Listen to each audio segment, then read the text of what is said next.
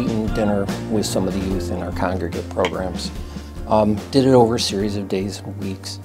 And I got to know this fella. I probably ate dinner with him 3 times. But we were having difficulty finding a place for him to go, and he couldn't go home.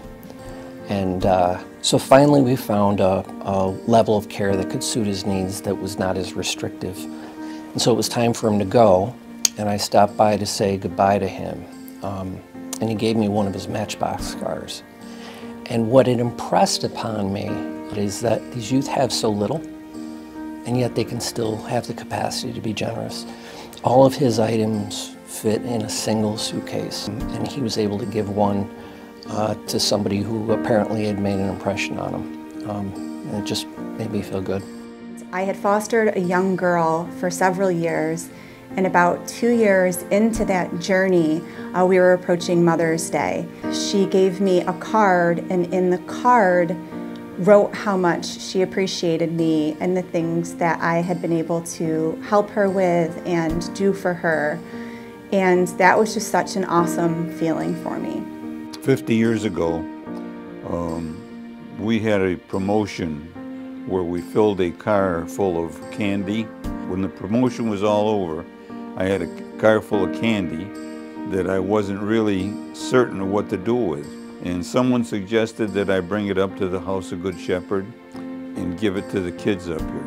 Well, when I delivered that candy that day and saw how much it meant, it certainly was an emotional moment.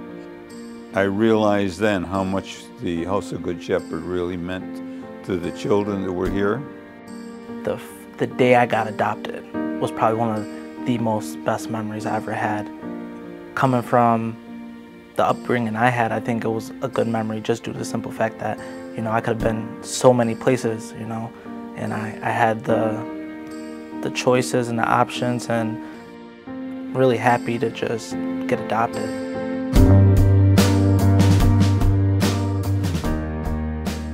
When I first came, we were primarily a residential agency with almost everything here on campus. Very small foster care program, small education program.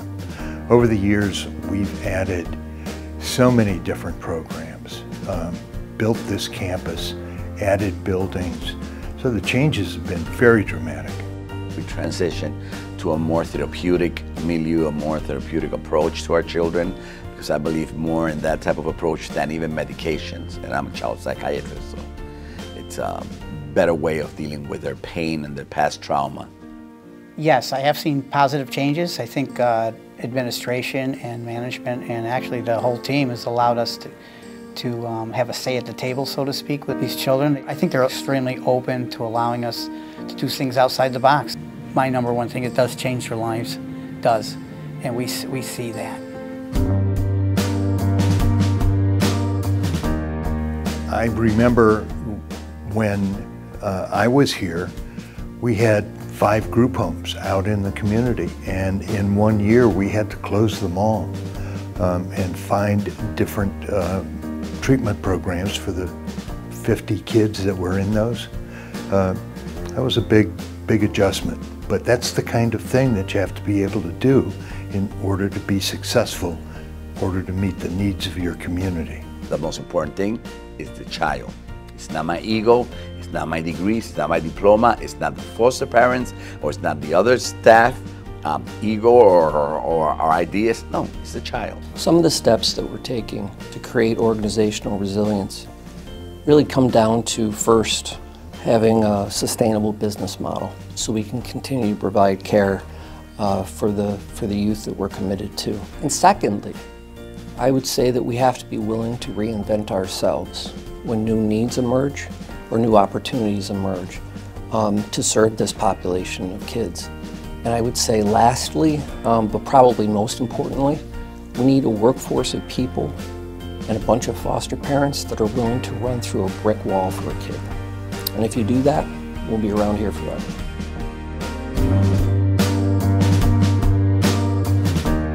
I believe there's a family for every single one of these children that are in foster care.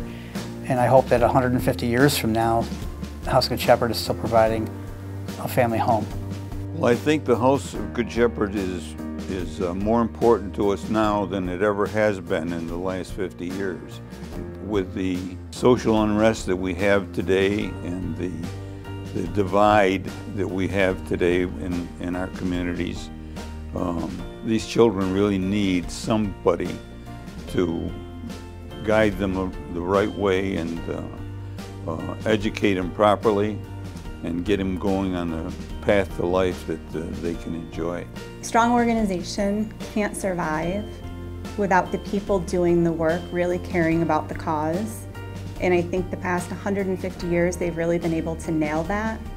So if that can be executed in 150 years from now, we'll all be in a good place. I still believe that the most important thing is the human factor, the human component. And I believe that the House of Good Shepherd, as long as they continue to hire and train staff that truly care for the well-being of that teenager, of that child, for the future of that population, that's going to be the greatest tools that the House of Good Shepherd will have 150 years, 300 years from now, regardless of what improvement we can find in technology or in techniques or in laboratories or x-rays or even medication. 150 years from now, the agency definitely should still be providing kids that are just reaching out with open arms, that need that love and support. That definitely make me happy knowing that the ones that can't talk have a voice. In 150 years, I hope that we remain committed, wholly committed, to serving the most vulnerable children in any of our communities. I think that there are plenty of opportunities to go in different directions, to serve different people, or to do it different ways. But I think that they need us. And I can't think of anything more important, more gratifying than preserving the innocence of a child and making sure that that child has an opportunity to grow, be happy, right, and be successful. So I hope that we remain focused on that in 150 years.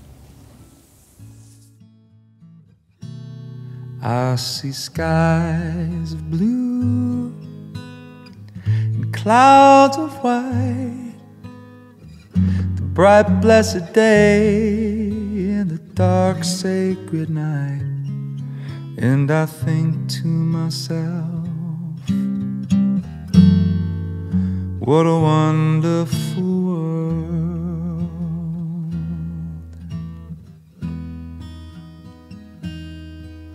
The colors of the rainbow, so pretty in the sky, are also on the faces of people going by. I see friends shaking hands, saying, how do you do? They're really saying, I love you. I hear babies cry, I watch them grow.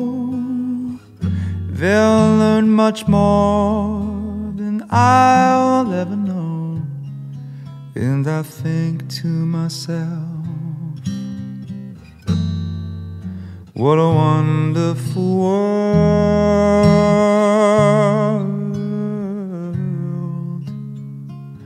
And I think to myself,